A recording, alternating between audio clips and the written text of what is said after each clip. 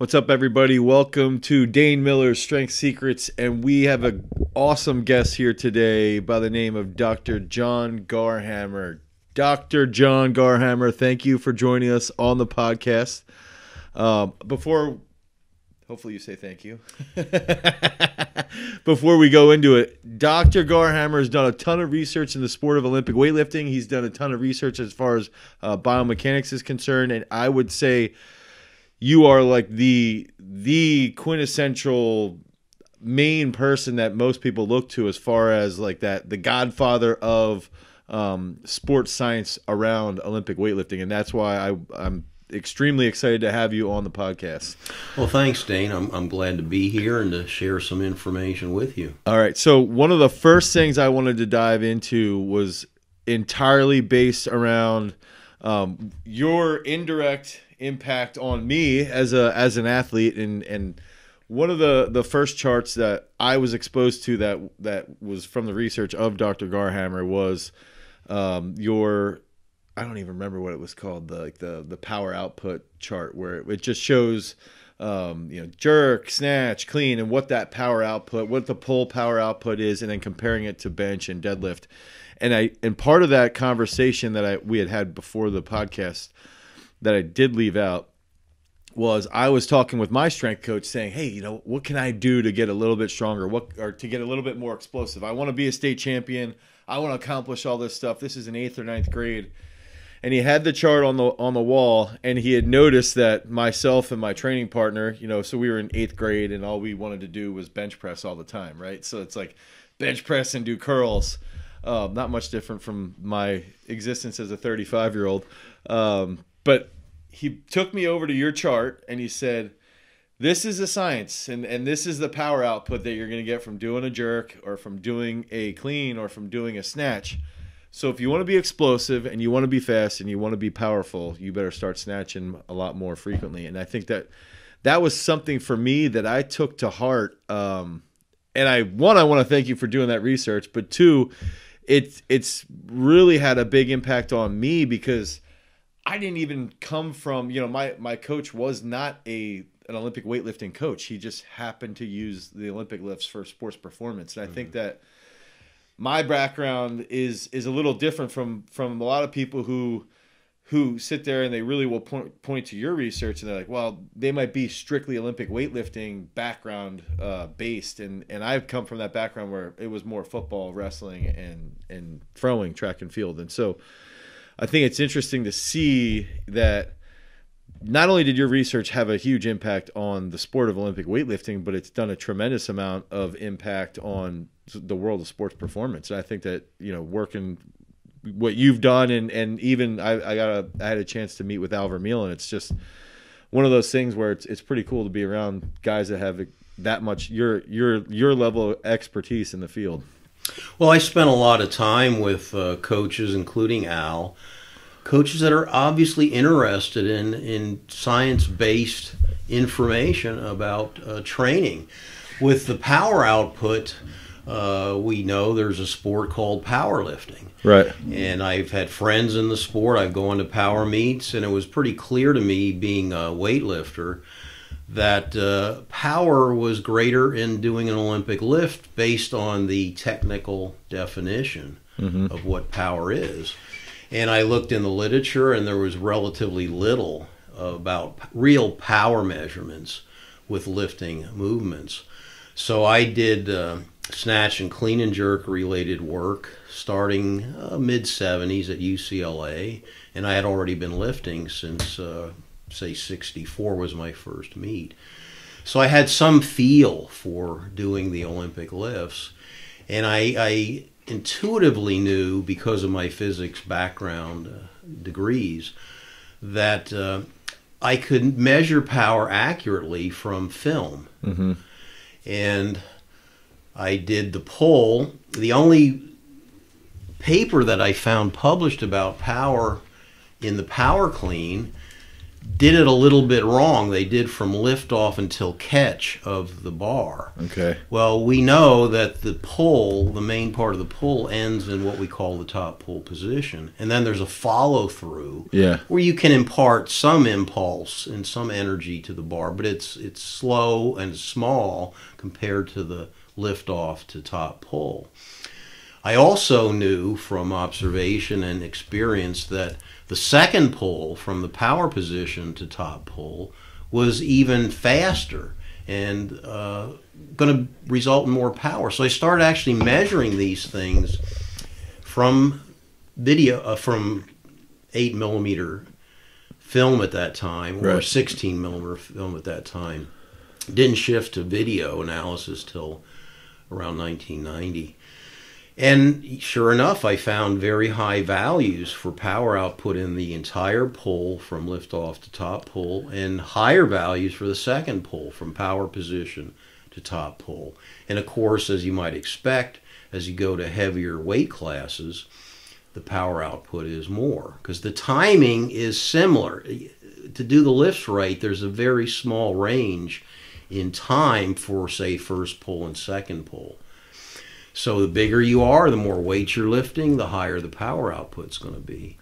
I extended the analysis to the jerk because I saw the similarities in the second pull to the jerk thrust. Yeah. And sure enough, you analyze world champion weightlifters and their power outputs for second pull in the snatch, second pull in the clean, and the jerk drive are very similar. Right. Because the movement pattern, the muscle groups involved are very similar. And I said, well, we need to look at powerlifting, because there's always talk about, well, you know, powerful deadlifter and squat and whatnot. And again, there was very little real data as to what the power output was for the power lifts. So I did squat, deadlift, and bench. I got some film that I took myself, and I got some given to me. And it was what I expected. You know, the deadlift may be much more than the top clean for a given weight class. So let's talk about super heavyweights. You know, you see people deadlift 1,000, and you see people clean and jerk over 500. Mm-hmm. So it's like twice as much for the deadlift, but it's slow. Yeah. And people don't take into account that in power calculations, time is in the denominator. Yeah, yeah. So if the time is twice as great, the work done in the numerator term is going to get cut in half.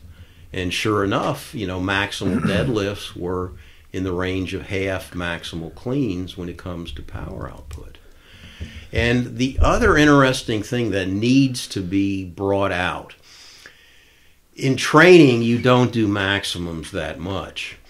It turns out in Olympic lifting, I have enough data to say that probably the maximum power output for a good technician, experienced lifter, happens anywhere from maybe 85 to 90% of their maximum. Okay. If you keep raising the weight, the power output starts to drop some. And it's extreme in the deadlift. If you take a good deadlifter and compare their maximal deadlift power output to a 90% of maximum deadlift, the power shoots up on the 90. Tremendously on the 90%, because they can move it fast. Right, right. The weight goes down 10%, but maybe the time gets cut in half in some cases. Right. So I learned a lot by doing the measurements to understand the lifts and thus to make recommendations. So if you really want the explosive power, you're better off doing 85, 90% as an emphasis.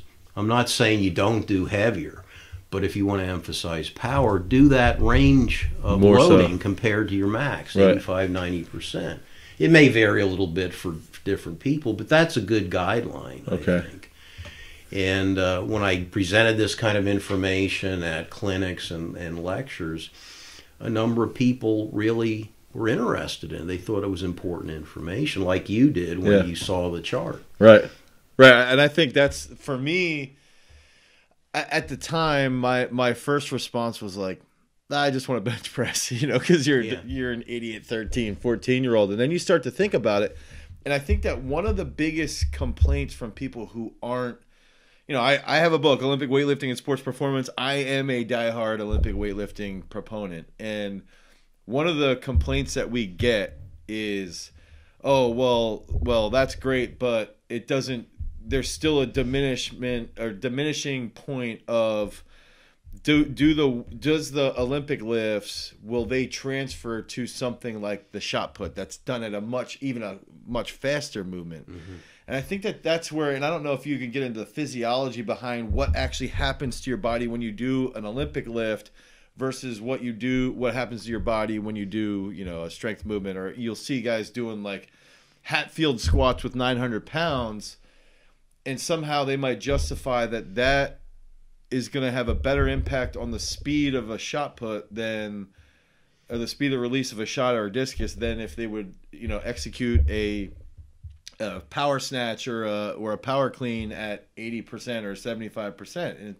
And to me, just on the surface level, it seems like, why wouldn't you see the fact that the power output is greater for the clean or for the power snatch, that it would immediately have a much better chance of transferring over into the circle. And essentially that's the work that Dr. B did, Bunderchuk, was that what's the transfer of training of a power clean or a power snatch to, the hammer throw or to the discus or the shot. And I think that's one question. Maybe, I don't know if you could touch on the actual physiological adaptation behind what happens when you perform, a 75% or an 80% power snatch. Well, there's two ways to look at this transfer question. Of course, it all comes down to specificity of training. But if you look at such a large variety of sports, the so-called triple extension movement, ankle, knee, and hip, exists. Vertical jump, for example. I did some work with the vertical jump, the counter movement vertical jump, and lo and behold, the power output was very similar to the second pull values. or the dip. Now they're even doing this with push presses. They're doing this with the dip and drive and the jerk. It's almost the exact same output that you're going to see in the dip and the drive and the jerk. Yeah. So there are other things involved in each particular movement. A shot put, a vertical jump, a second pull and clean or snatch, but the ankle, knee, and hip extensors are involved and are very important. In the rotary throw and the shot put, there's a tremendous triple extension from lower extremities, but it's superimposed on that is a rotational movement, and then a finish involves upper body. So the exact muscle patterns, the exact muscle groups and the muscle patterns that are involved in different phases of an activity are critical. And again, in doing Olympic lifts, like say a power snatch or a power clean, triple extension is very important. There's also a shoulder shrug, and there's also some emphasis on using the arms. They use the term pulling yourself under. So let's just focus on the triple extension in the lower extremity.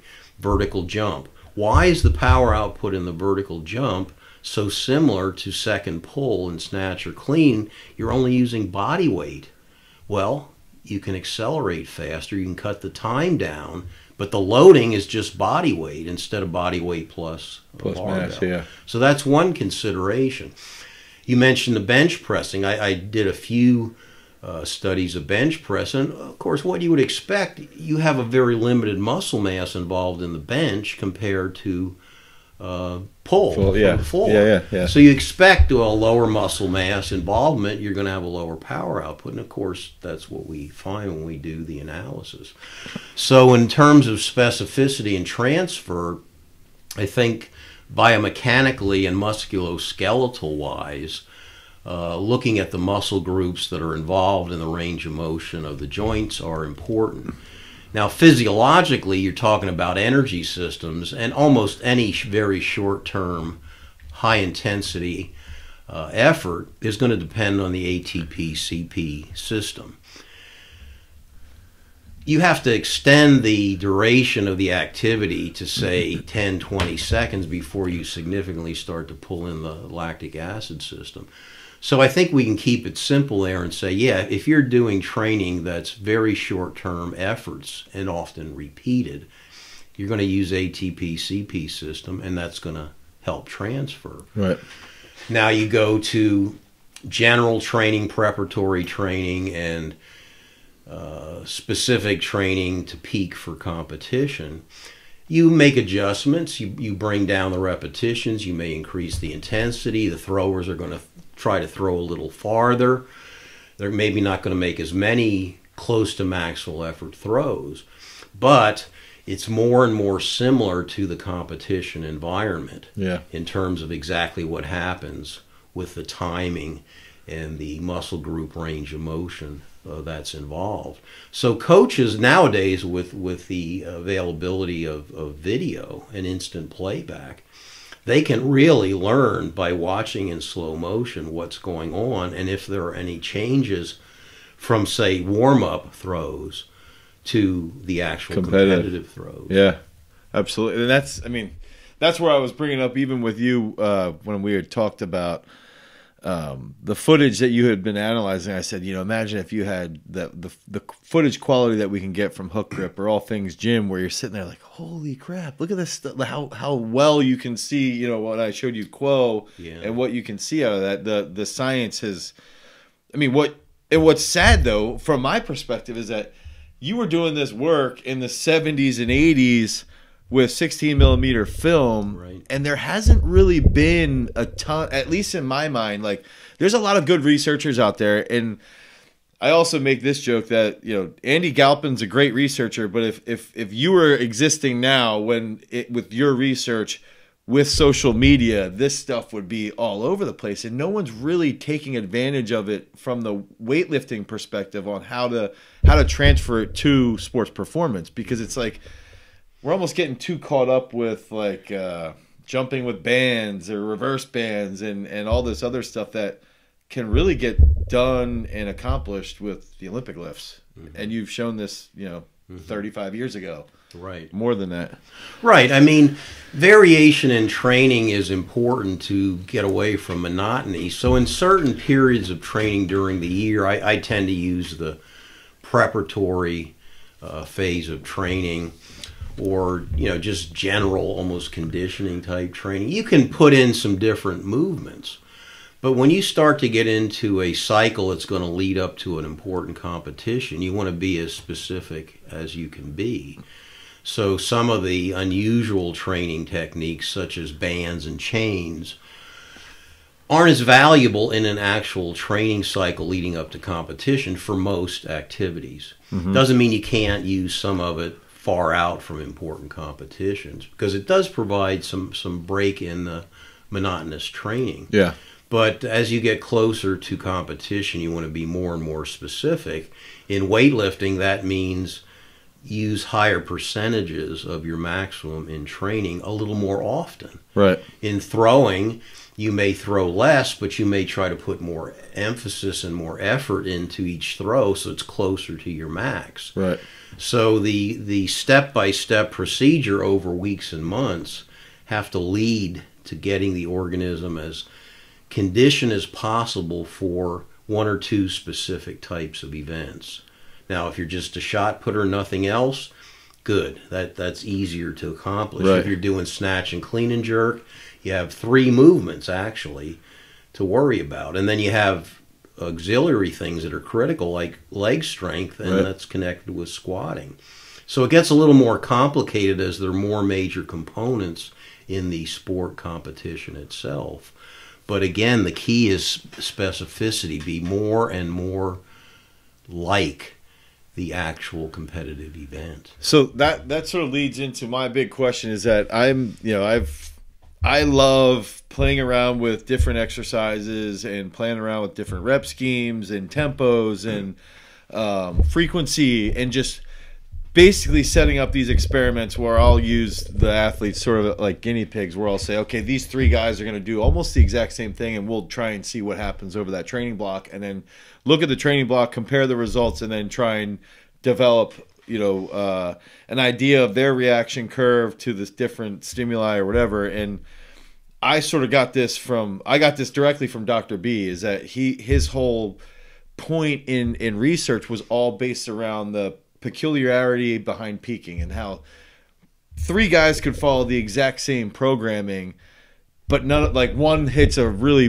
peak performance, but the other 2 might hit a peak performance at a different point. Right. And I guess what my question for you becomes is, because you have that research background, is what would you see as like the key factor behind like a sports performance coach like myself sitting here saying, all right, if you're going to do experiments as a sports performance coach in your setting, because you're not in a lab, this is what I would recommend as the best way to do these experiments to better your knowledge of your athletes. I guess that's my question, is what would you recommend or try and avoid if you were specifically just a sports performance coach?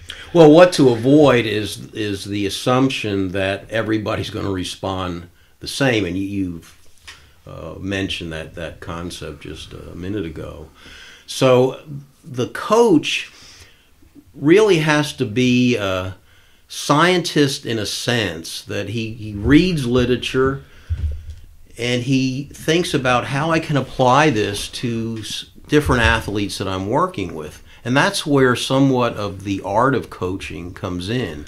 You apply scientific principles and you watch how each athlete responds.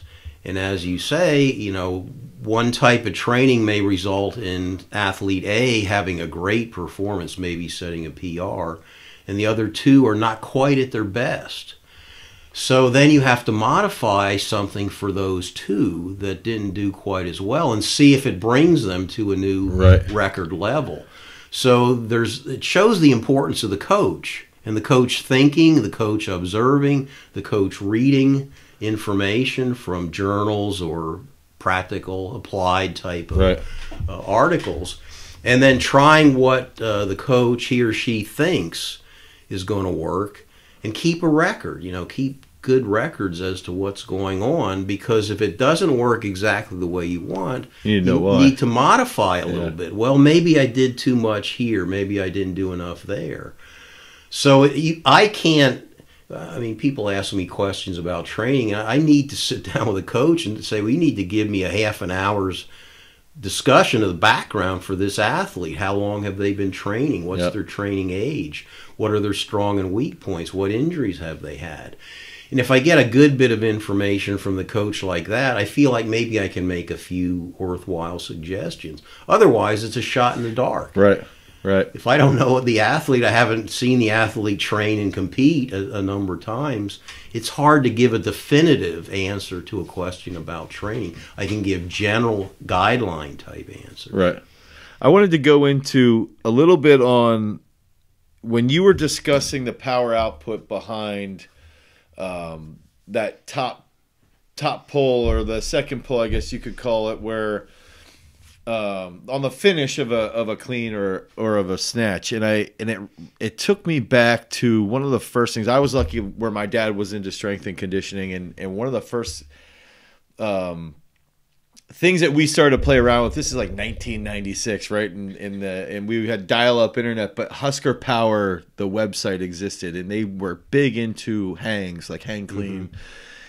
And part of me thinks, like, I somewhat believe that they sort of took your knowledge and your information and that research that you had done and basically said, all right, well, Garhammer says that the top pull is essentially where the second pull is essentially where you're going to get the most power production. So let's just train that. And is there any value to that, or is it also important, or is it more about other aspects of the lift that's not just about power output, that there are other things that come into play physiologically, biomechanically, that makes it advantageous for sports performance-based athletes to do the full lift from the floor and to not just catch it in the power position either? Yeah, well, you move away from weightlifters, where obviously they need to lift from the floor in competition, so the whole movement's very important to them. You move to shot and discus throwers. Most of their efforts are higher up.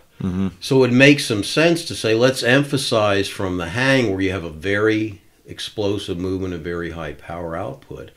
I don't agree that I don't disagree with the idea of putting emphasis on hang or from the blocks, let's say just above kneecap level. Right. But again, monotony is something to be concerned about. So if that's what you do most of the time, it may not produce the kind of adaptation you want. So all I'm saying is occasionally you can do some lifts, maybe in the early preparatory phase from the floor, and then cut the movement range of motion back as you get closer and closer to competition. Right. But if you just did hang power snatch, hang power clean, I mean, think about it, doing those two lifts month after month after month. Right. That's monotony. That's a bad stressor effect on the body. Right. So you could do 3/4 or 2/3 of the movements from the hang, but I think it's important to do some with a full range of motion. Do you know, is there any research, when you said the blocks, I had already immediately been thinking, like, the comparison, I don't know if there's any research on this at all, as far as power output, but if you would take somebody from the hang, and let's use the knee point, a high hang set, we would just call it above the knee. Okay. Is there any comparison of power output on a high hang, so it stays above the knee, versus coming off the blocks, but the bar starts above the knee? So essentially the starting point is just above the knee, but one is potentially potentiated with that eccentric movement, and the other one's more from a static, could be a dynamic isometric position. Is there any research that'll show, like, a high hang you can get a little more power output out of versus that same position from boxes? Yeah, I'm not aware of anything specifically addressing that. It would be kind of hard to do because the timing is so short that you would need a very accurate measurement of time. And if you're using standard video, it's a 60th of a second between images. Those can be separated to cut the time in half. There are more modern cameras that you can adjust to very short exposure times. So if you wanted to make a good research project to answer that question of the hang versus from the blocks just above the knee, it'd be tricky to do very accurately. But you can use common sense and look at some things that are happening. Like you mentioned, if you do from the hang, a lot of people will start the bar, let's, for an example, say mid-thigh. Yeah. They'll lower it, which can create a stretching effect, and they immediately go with the lift. So you could get a stretch reflex or an elastic rebound type effect. If you're doing it from the blocks, it's a static start. You're not really supporting the weight, so it's a little bit different. But on the other side of the coin, if you're doing everything from the hang, it's very stressful to the posterior chain and the lower muscles, back gets beat up. Yeah, low back, hamstring, glutes. So the box lift from the static start, you're not loaded at all. You quickly tense up and go. Yeah. So you don't have the possible fatigue if you're doing quite a number of reps that you would get from doing the hang starting, let's say, at mid-thigh roughly. Now, both, I think, have value. Right. But again, the coach has to think, how much volume am I doing with my athletes at this point in the training cycle? And if you're doing a good bit of volume, then fatigue is definitely something to worry about. So maybe putting in at least some box pulls or box power snatch or box power clean would make sense, even though the hang might be more specific overall. But it's factoring in the other stressors going on. The other stressors, and you're still going to get to use the hang, the benefits of the hang clean. It's just you cut it back a little bit and put emphasis on another related lifting movement. It's almost interesting too, because from my perspective, I'm sitting there going, all right, well, what if from a hang you're potentiated, you're gonna have that stretch reflex, so the stretch shortening cycle from that hang, and I'm like trying to think through the physiology behind it now, even the biomechanics. Is that now if you could sit there as a coach and say, that might not be the best, because if you've got, I'm thinking about it from my perspective, if I have a swimmer who's coming off the blocks, they're in their start position, they'll have a slight stretch reflex. Right, very slight. But it's going to be more of a dynamic isometric. When they grab the blocks, there's going to be a 1, 2, go. So they have that isometric that's dynamic while they're holding.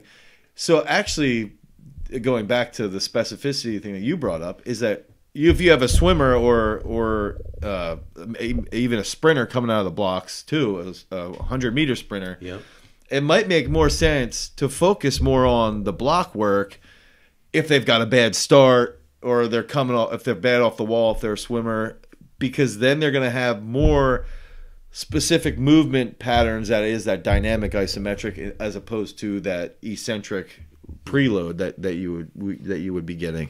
Yeah, you've made very good points with two excellent examples. The sprint start is out of the blocks. It's a static position that's held for a second, couple seconds at most. The swimmer off the block, same kind of thing. So I agree. You know, maybe it's better to put a little more emphasis on a static lifting, explosive lifting movement. But in a thrower, it's the opposite. Exactly. So it doesn't mean the thrower can't do a static lift occasionally for variation, but they probably should definitely emphasize the hang, where you get the more dynamic stretch shortening type cycle movement. Right. I think that's, and I what's funny for me is that with my throwers specifically, I love high hangs. But these guys get so stupid strong. Like if I have guys that can, high hang 140, 150 kilos in a snatch, or can power clean 180. But if we're doing that frequently and we're taking the volume of throws that we're taking, their backs get destroyed. And then it's like, if we go off the blocks, it's like, it's so much less stress on their back. And it's a little bit more relative to their standing throw. And I guess, so that's where I want to take this, is that, you worked with Dave Lout, who's one of the, I believe he threw 70 feet with the glide and the spin. I could be wrong about that, but I know I think that's correct. Okay. I think he might have even done that before Oldfield did. But either way, he's an Olympic medalist in the shot. One of the best American shot putters. I'd say top 15 of all, top 20 of all time. It sucks that right now, the last 5 years, American shot putters just are blowing the doors off the old school guys, because it's phenomenal right now what's going on in the U.S. with American shot put. But anyway, what was that like, and what did you see or notice from the using those Olympic lifts? And maybe, I don't know if you're around Al Feuerbach, because I know he was involved with Olympic lifting a bit. Right. But spending that time with Dave Lout, what did you do? How did you manage stuff like that from the Olympic lifting perspective, and not have too much of a load that could potentially beat him up, while he was throwing? Yeah, well, I had a good bit of experience at that point. We're talking about when I went to UCLA in mid-'70s, let's say. I had a good bit of experience in weightlifting and thinking about training for weightlifting. And fatigue is always a critical consideration. So when I went to work with the throwers, I talked to them. This is an important point of coaching. Talk to the athletes that you're beginning to work with to find out as much as you can, and talk to them during the training weeks. Like, how's your back feel today? I mean, a simple question. Yeah, real simple. But if they say, oh, I feel great, okay, then what the training has been is probably not bad for them. But if they say, man, my back feels stiff and I just don't feel explosive, then you are fatiguing those, I call it posterior chain muscles, which tend to be weak in a lot of athletes that didn't start with lifting from the floor. So it helps me make recommendations for their training. And I keep in touch, and I find out, did that feel good when you did this, hang work versus box work versus floor work. Right. So again, it's the coach communicating regularly with the athlete. I remember an example with Dave where things can be misinterpreted. I said, let's do a little bit of block work, block pulls. Well, the idea was pulling with the bar sitting on blocks that were low, like 2-3 inches, to decrease the range of motion, take the load off the back at liftoff. This is when I was, I guess, in Auburn. So we communicated by mail and sometimes by phone call. But he interpreted it as pulling from the block, standing on a block. Oh, so he's doing a greater range. Yeah, greater range of what I wanted. Now, we found out about that quickly. But it's an example of how important it is to have clear communication and be careful that different people sometimes use different terms for a very similar movement. So the bottom line, I think, to answer your question is the communication with the athlete. If they're coming in to do a specific workout, let's say it was from the floor, and you talk to them first and they say, my back feels fatigue. Okay, we wipe out the floor and we go to the block above the knee. Or we drop it completely today. So it is an art in making adjustments, and they can only be made properly, or the best chance of them being the appropriate change is if you have constant communication. I think that's one of the things too, is that a lot of people have brought up to me is, what is this boom of shot put? Like 75 feet was first, second, and third place at the World Championships this year. And I think that if you look at it, one is just social media and the internet alone. You just get this, you have the world at your fingertips. But two is the communication, because for my own personal experience, what you just said is, and I remember Dr. B saying about this with Yuri Sadiq, is that he was in Moscow writing letters to Yuri Sadiq in France, and that's how he was training remotely, right? Whereas today, I can communicate with the athletes by walkie-talkie app. I can text message them. I can send them videos. I can FaceTime. I can show them an Instagram or a Facebook, and YouTube, whatever it is, email. And you sit here and it's like, this is where we're at, and this is why sports science is blowing up, and this is why coaching is getting so much more advanced. But then at the same time, I'm sitting here frustrated going, why hasn't anybody done research on blocks versus the hangs? You know, and I don't, and maybe it is just it's an aspect of interest too, but it's interesting for me to see it from that applied world and just say, like, dude, why isn't this happening? You know, so I think too, one of the interesting points is that you can, like, I don't know if you have direct experience with force plates, and if this would even show you.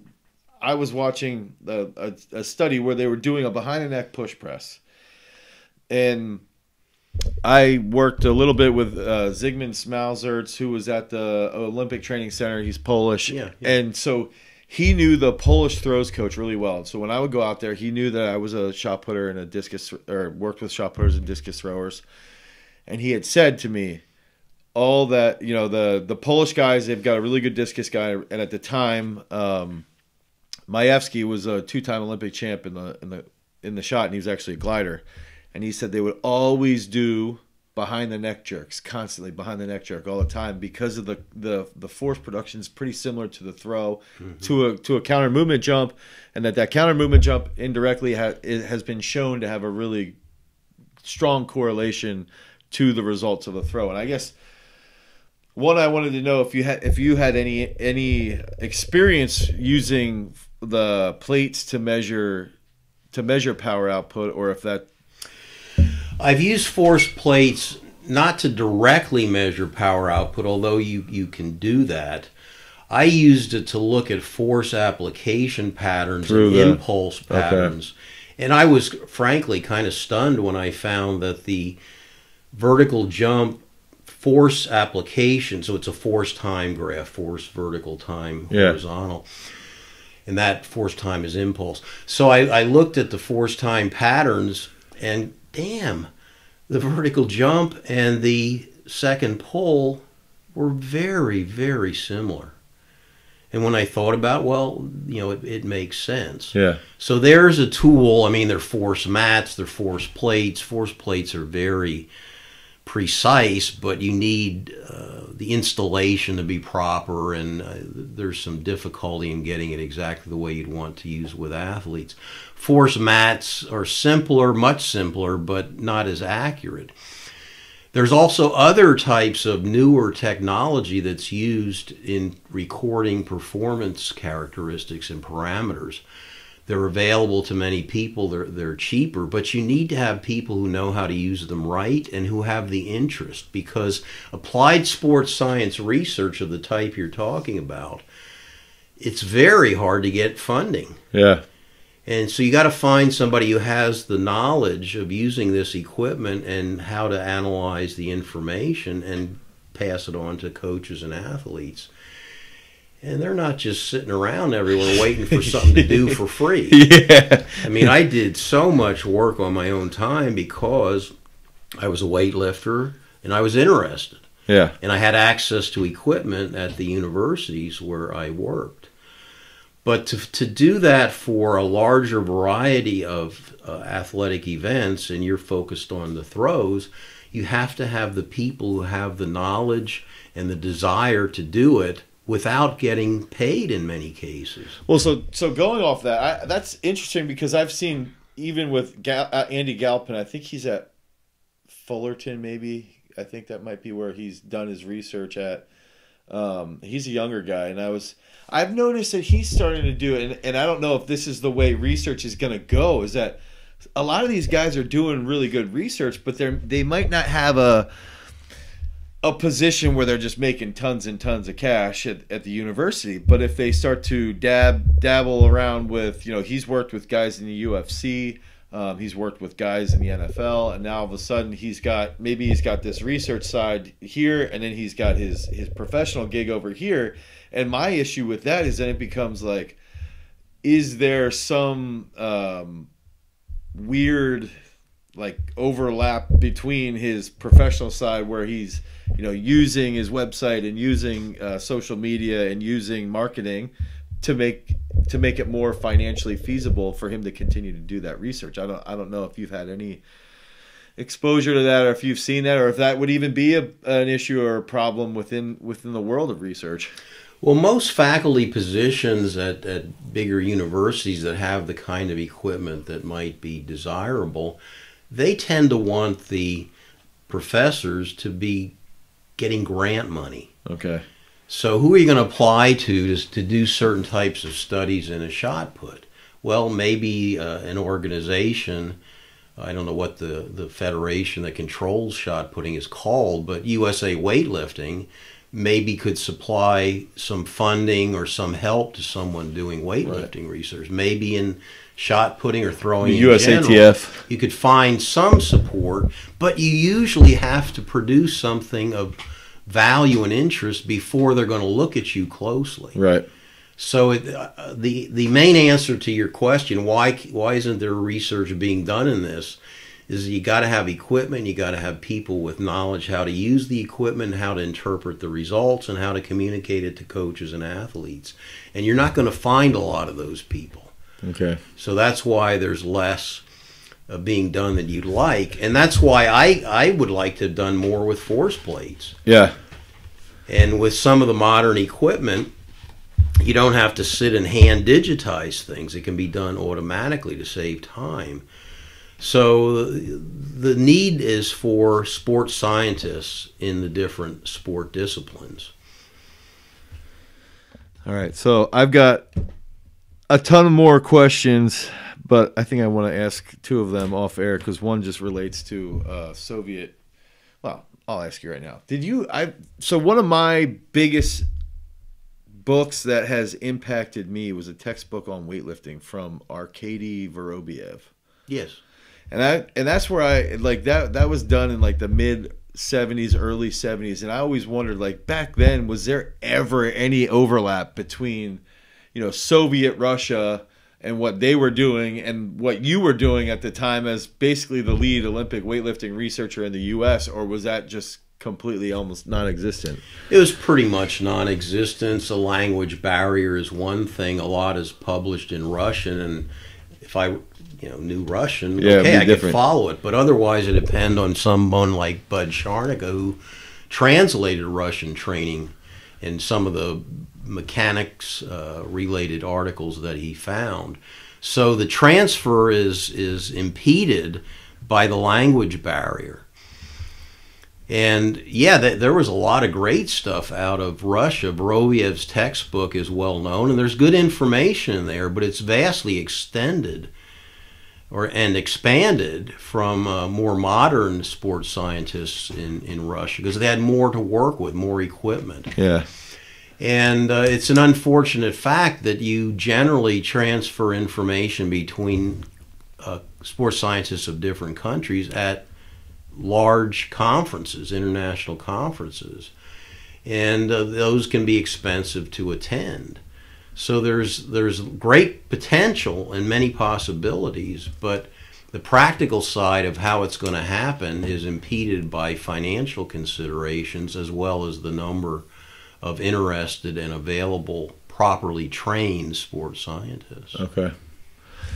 Okay, so I know I said that I wanted to keep this to 30 minutes. That didn't happen, but I want to finish this. So what I usually will do with guests on my podcast is I call it the Red Hot Minute. So I ask you 5 questions. You can give me a long answer if you want, but they're like fun questions.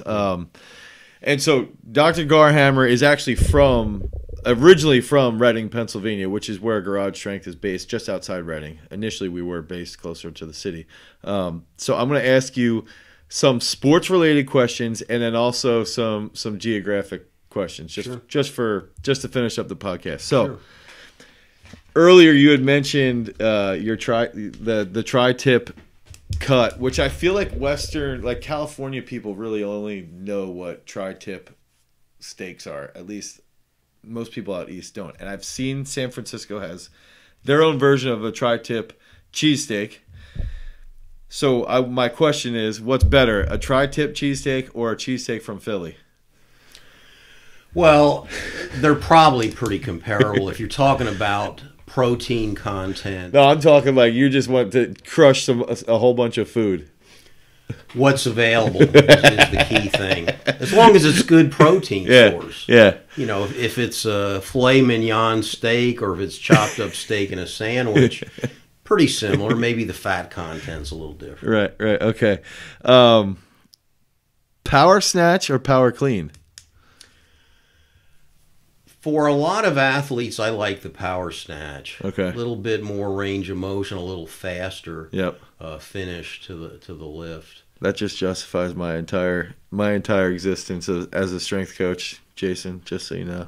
That's the other justification. Well, the other thing is people have trouble in many situations catching the bar properly. Yeah, in the clean. Because of shoulder flexibility, whatever. Whereas the power snatch, you catch overhead, and most people can do that. Yeah. They can adjust the width of their grip Right. to be comfortable to them, and over time, probably go to a little wider grip. But I've seen a lot of problems with people catching and holding weight at the shoulders. That's what I've always, my own experience has always been, snatch is easier for me to teach people than the clean. Mm-hmm. And what's weird is that you see the American football world, and they're always cleaning, and I'm always sitting there like, it's easier to train even in a bigger group. It's easier to train the snatch. And I've worked with, football teams of 75, 80 people, and I've had all of the guys snatching. It's like, I don't know where that disconnect has happened with the American, the strength coaches for American football, because it's, for me, time-wise, it's always been easier to educate somebody how to move with the snatch than with the clean, because they don't have that issue with the front rack. Right, and a related consideration, you mentioned Zygmunt and your connection, or his connection to the Polish throw coaches and their use of behind-the-neck jerks. Yeah. Why aren't they using jerks in the front? First of all, it's hard as hell to hold for a lot of people. Yep. And to keep a steady position when you dip and drive within the front. But it's much easier to hold on your back. behind It's the way neck. easier, yeah. So, it's way more. It's so comfortable behind the neck. And you can use a wider grip easily behind the neck. Yep. So the catch position for behind the neck jerk and the catch position for snatch have some Very similarities. similar. Yeah. Okay. This one's for my powerlifting friends. Low bar back squat or high bar back squat? Well, for powerlifting, right back to specificity. What you want to do is the greatest weight you can for a passable squat. Yeah. Low bar probably works well for most people. But if you're using the squat for sports training for other sports than powerlifting, I think the high bar squat that Olympic lifters primarily use is the better way to go. Okay, so now we take that high bar. If you had one squat version to choose, you get the high bar back squat or the front squat. What are you picking? I would pick the front if they can hold the bar securely without creating problems. Yeah. And I think so I would pick the front as well. And one thing I wanted to talk about was even like torso stability is something that people are never, like trunk stability is something that is never really talked about in sports performance. And it's sort of odd because if you sat there and looked at it from a strictly sports performance perspective, even, if you can envision like Barry Sanders juking back in the day or a basketball player cutting back and forth, the guys that cut the best have the best trunk stability. Mm-hmm. And they're learning that you can get that directly applied from catching a power clean or catching a snatch or front squatting or high bar back squatting, because you learn that trunk stability. And even the best sprinters in the world are the ones that have the most efficient trunk stability, because they're not losing that energy side to side. And that's where with the front squat, it's like, I mean, both the lifts are great for it. But I think that's like the forgotten, step brother or step sister, whatever, that no one really ever brings up, is that the trunk stability that you gain from a front squat is phenomenal. And that's why the best speed skaters in the world are doing it. Yeah. And any kind of overhead lift or supporting heavy weights overhead really requires strength in the torso to stabilize everything. And thus, certain assistance exercise work is important. We can talk about abdominal work. I loved the hyperextension. It was my golden lift for the low back area, and specifically Romanian deadlifts. That didn't work so well for me. I had an SI problem a couple of times from doing heavy Romanian deadlifts, but hyperextensions, I love it. Right. So again, put some of that into the training, maybe emphasize it farther out from main competitions, and find out what works for your athlete. Yeah. And is that where you would even say, as far as somebody who's squatting like ass to grass versus somebody who'd be squatting to 90 degrees, or would you always recommend squatting ass to grass? Well, range? I'd look at it as to what are they going to do in sport. In weightlifting, the low position in the squat, I think, has some value because it relates very closely to catching a squat snatch or squat clean. Somebody who's in a throwing sport or static start, things we talked about like sprinters, maybe they don't need to go that low, because clearly the lower you go, the more stress is placed on the structures that support the knee. Yeah. So why risk it if it doesn't really relate well to what's going on in that athlete's competitive world? Mm-hmm. I would argue to risk it because the shot putters and discus throwers are the most immobile athletes on the planet, and getting them into that range can benefit them from a mobility perspective. Right, but it can be done with light weights. Yeah. I'm thinking in terms of their heavier squatting. Yeah. Maybe it's not good there, but if they use it for warm-ups or they have a light day, maybe increasing the range of motion is a good idea. For sure. As long as it doesn't bother them. Yeah. If they're limping the next day, they don't have the ability to go that far down. Okay, so give me a comparison. What's it like living in California or now Arizona versus Reading, Pennsylvania? Well, you have a lot of considerations, economic, weather-wise, and so forth. I think a key consideration wherever you are there people and coaches to work with in what your interest is in sport? Yeah. When I grew up, I mentioned to you earlier, York, PA was the mecca of weightlifting in the United States. So living in Reading, I could see top lifters compete in local meets. Mm-hmm. If you're in an area where there's few lifters, then it's hard to watch top people unless you travel a lot. And watching top people, I think, is a valuable addition to an overall training program. Yeah, especially in the early years of your career. Yeah, because you're not just watching them. Yes, you're just watching them, but you're not just seeing them move.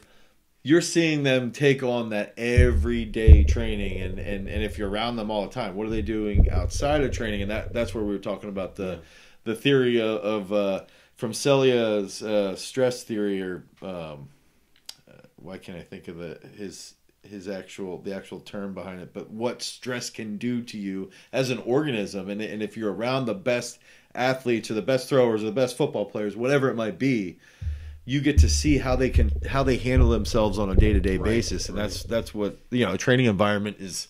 A training environment is more important than wherever you're like that geographic location. That's a great way to say it. You need to have a good training environment, which involves other athletes who are really focused on the sport, and you need a good coach. Mm-hmm. So who cares where it is? Exactly. Is it in Alaska? Is it in Florida? Yeah.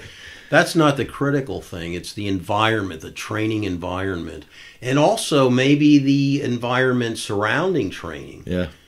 In some areas you can get into a lot of trouble. You can waste a lot of time partying and whatnot. Yeah. So there needs to be some level of focus. And I'm not a strict person about cutting everything out. I'm more of a moderation person and avoid things that are clearly not going to help you in reaching your goals. Yeah. And that's where you can even factor in like costs of living, costs of food, and stuff like that. So, sure.